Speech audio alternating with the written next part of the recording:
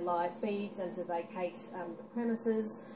From that point onwards, all media and onlookers were driven far out of the proximity to the events unfolding and behind a large police cordon. The immediate swooping in of police forces, tactical operations units and the like was absolutely astounding. It was clear that they had precisely planned every eventuality in a crisis like this, and they acted very quickly. They were heavily armed.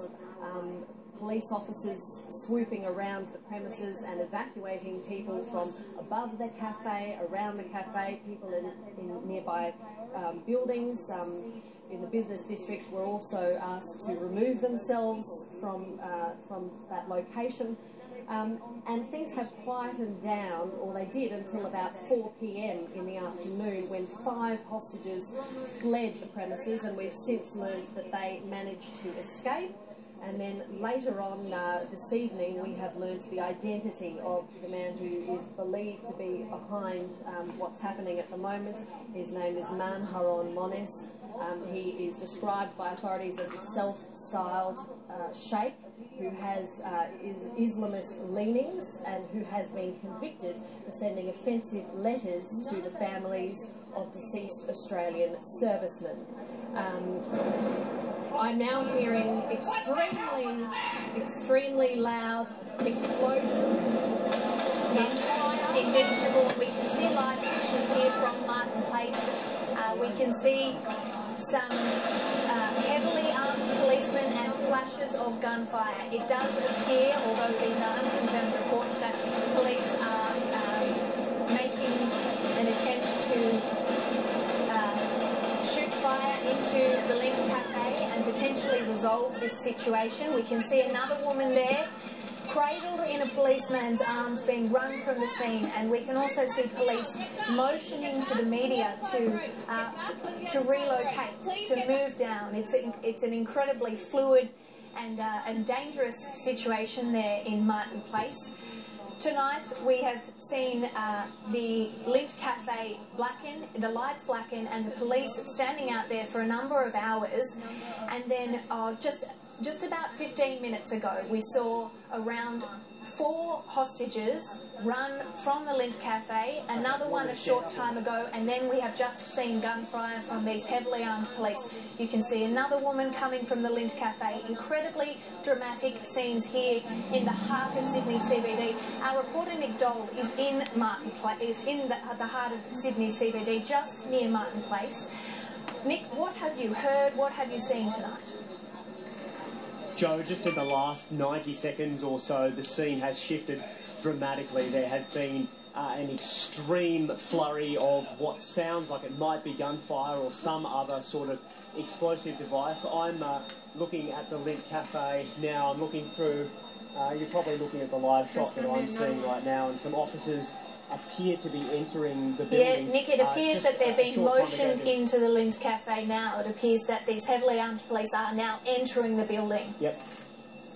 They're running in. We've just seen an officer run inside. There was a huge flurry of, as I say, what sounded like gunfire and a lot of screaming. There was also a number of flashes of light, and I'm just looking at some ambulance officers who are just near me, and they've obviously been called to the scene. They've raced into the ambulance and now heading down towards Martin Place, assuming that there may be injuries, because this was a very sudden development. We saw probably in the last 5 minutes or so, there was some yelling, and 5 more hostages made their way out onto the western side of the Lindt building.